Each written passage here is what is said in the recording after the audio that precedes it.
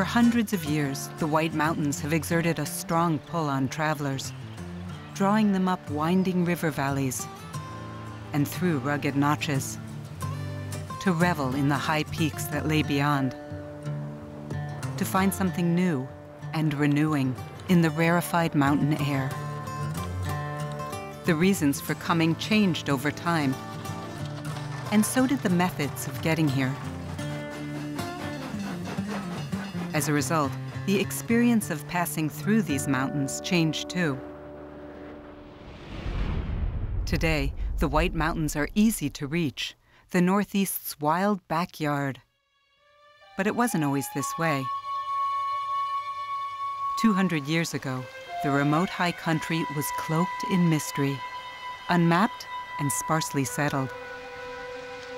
1800, a few adventurous travelers picked their way through rugged passes, Franconia Notch in the west and Crawford Notch to the east. On foot or horseback, the going was tough and slow.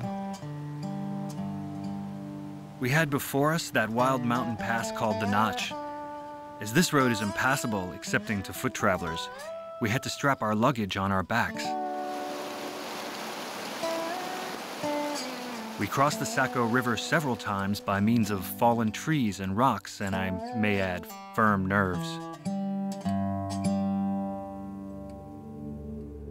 Nature's brute forces offered up awesome, even frightening discoveries.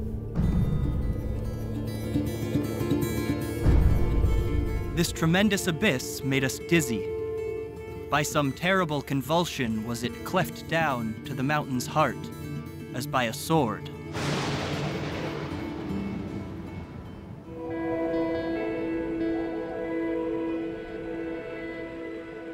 (1832). The trip north from Boston took 4 days by carriage over poor roads. 18 miles from Concord, our party, on an excursion of pleasure among the White Mountains, were placed in a smaller carriage, moving by the power of 2 worn-out steeds, ill-favored and lean-fleshed. Our progress was slow, just 4 miles an hour. This long excursion was made by scientists, businessmen, and those tourists wealthy enough to afford the many weeks of time required.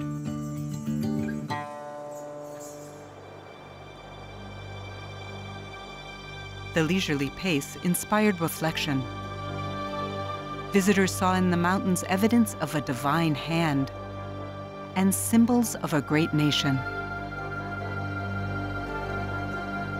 A valley lay before us, built by the hand of omnipotence, of astonishing altitude and of frightful steepness. Such amazing grandeur, such terrific majesty in the Almighty's works, I had never before witnessed. Mount Washington looked near to heaven. He was white with snow a mile downward. Mountains are Earth's undecaying monuments, and never should be consecrated to the mere great men of their own age and country, but to the mighty ones alone, whose glory is universal. As the mountains gained renown, gateways like the Conway Valley attracted growing numbers of summer tourists. Many were artists to whom the local innkeepers happily catered. Father saw the value of such men to spread the beauties of the place about, and at one time we had 15 or more of the most prominent artists of the country with us. We used to convey them to different points for their work, and often carried them their dinners without extra charge. Prints of their artwork were wildly popular back home and promoted the mountains to the masses.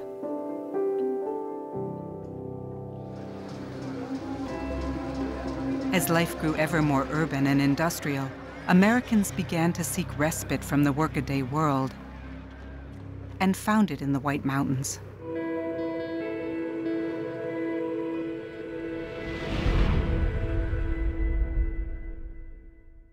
(1851), the first railroad reached the high peaks at the remote village of Gorham.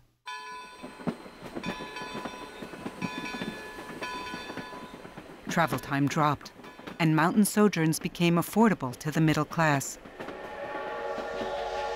The rapid extension of the railroads into the mountain district has substituted for the formerly arduous task of traveling a luxurious and rapid transit. The traveler now traverses the savage defiles and ascends the rugged valleys while reclining among the cushions of a palace car. As hotels sprang up at railheads, roughing it was no longer required. Discerning guests enjoyed fine amenities and a full schedule of leisure activities. The hotel is a convenient impertinence up there among the everlasting hills, and I am disgusted with it. While I enjoy its comforts, romance and rain don't agree as well as one could desire.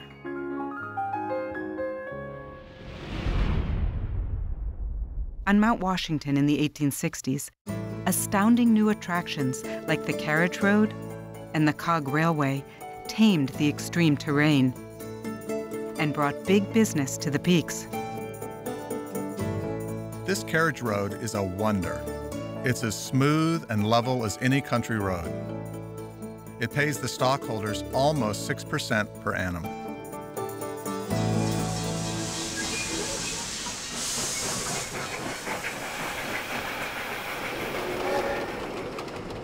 By 1870, travelers could board a train in Manhattan in the morning and speed by rail the entire way to the very top of Mount Washington, all before nightfall.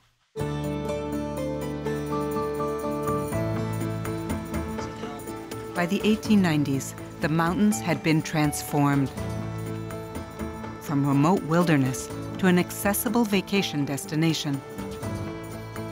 But through time and all the changes, one thing has remained constant: the enduring allure of the White Mountains. Spent a month at the White Mountains, and it did me much good. Mountains are restful and uplifting to my mind. Lived in the woods and reveled in brooks, birds, pines, and peace.